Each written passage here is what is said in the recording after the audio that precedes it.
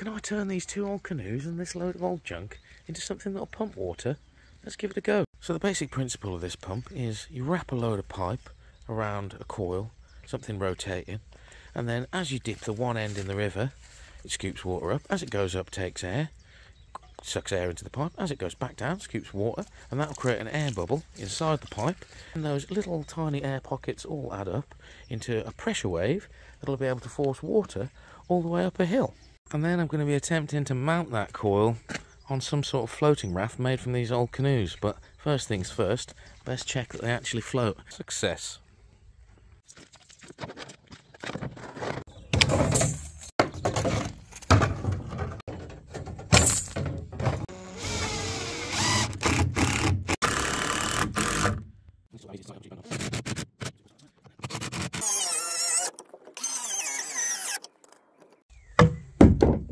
Real basic design with the bearings for the bar to sit on. I'm just literally putting it in that V there.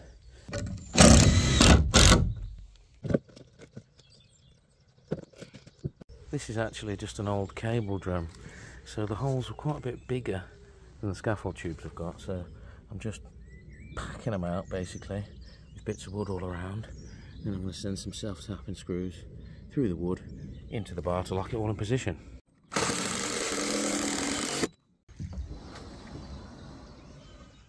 Now I've got this bad boy spinning, I'll just brace up these bits a bit more and then we'll actually finish off the water wheel.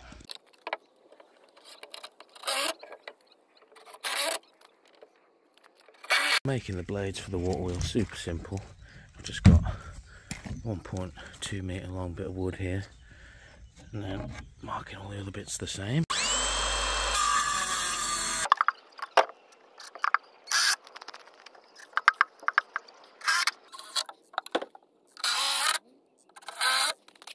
As you can see, coming together, just 3 spokes left to go on.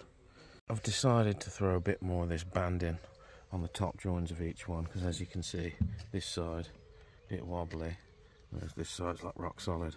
So I'm going to throw some on this side too.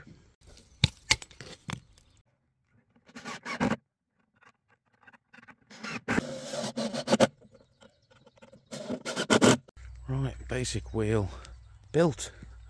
So all of these spokes, I've got to put like a fin across the end so the water can actually push it round in a circle.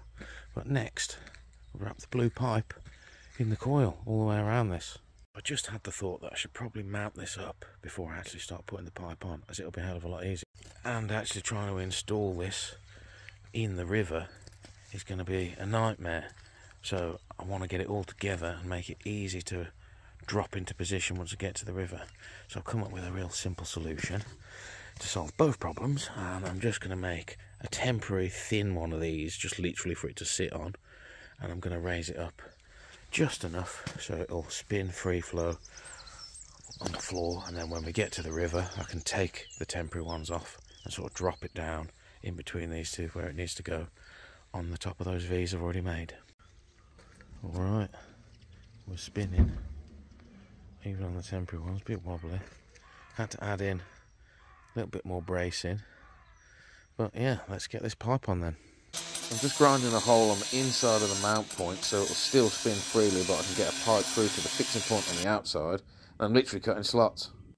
So I've threaded through some 20mm pipe all the way through. And then that's going to give me my rotation point here when I put a fitting on. So I'll be able to get this rotational energy connected to something here that'll just be a straight pipe that won't move then. But as you can see here, I've brought it out and started wrapping it round the coil here, and then now I'm going to connect that to some 25mm pipe and continue on the coil. But I'm going to be hitting darkness soon, so I might not be able to film much of the coil going on. But basically now, as I've got this set up, all I'm doing is rotating it like this and feeding pipe onto it. Fun stuff. So now I've got this first bit of 20mm pipe on, I'm going to switch it to the 25mm pipe, which should create a bit of pressure wave from other things I've read. And to do that, I've literally just got a straight coupler and I've added in this little bung thing, this little reducer, and that'll take it straight to the different pipe. Now you're meant to add inserts into the end of these pipes so it grips super tight, but because this is going to be real low pressure, not bothering with that.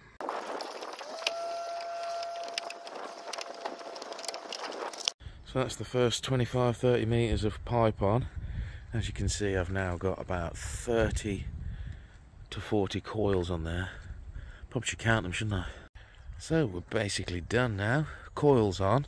I've left this loose end here because I'm not quite sure where it's going to be scooping from the water from yet, depending on where I managed to get the fins on, which I shall do now. Got to cut 8 of those. I happen to have left 2 of these bits of aluminium super thin sheeting that came off a double-decker bus left in the junk pile, so these should cut into perfect fins.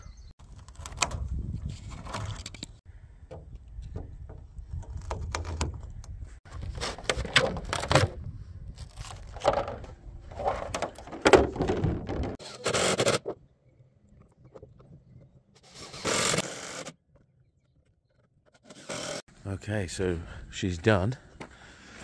I've wedged a few little bits of wood in there, so that rotates on the centre point now. So when it's mounted to over here, it should all stay pucker, hopefully. Last thing to do is mount this bottle. Well, I'm going to cut this bottle off sort of 45 degrees-ish to create a scoop. And I'm going to mount that with that fitting there to the end of this pipe here. But I'm going to hot glue the top of the bottle into the hole. Not a bad job. Slight addition, I've gone and put some bracing on around the edge of the wheels. Got it roped onto the bucket of the tractor. Moment of truth then. Can I lift it?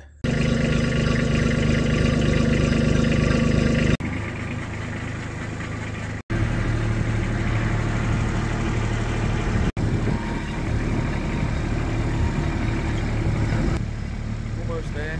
So this is the spot where I'm going to put it, test it out. Don't know if you can quite see here if I zoom in. There's quite a bit of flow. Look at the angle of those grasses. Let's go to the next piece then. Leave that one here. Looks a bit ropey, but fingers crossed. Should be able to just lift this end up and support the back end on this bit of a cart and get it down there in one piece. So I've got it down here. Just about.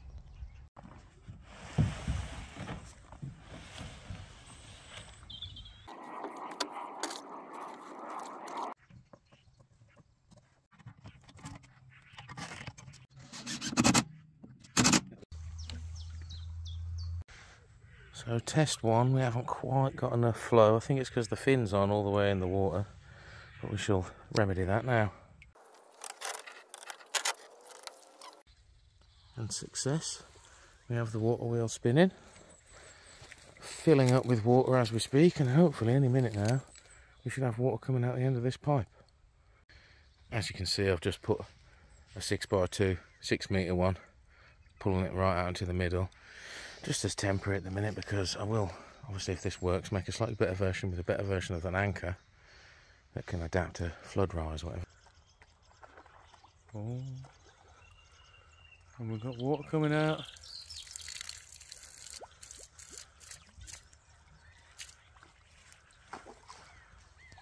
Bloody brilliant. So success, we're pumping about a pint of water per rotation there. Literally going to add a couple of things, pieces of gutter I think, to the bottom of the fin so we get a better rotation speed and then pump more water. And I guess if you enjoyed watching this, like and follow so you can see me make this even better and pump water all the way to the veg patch.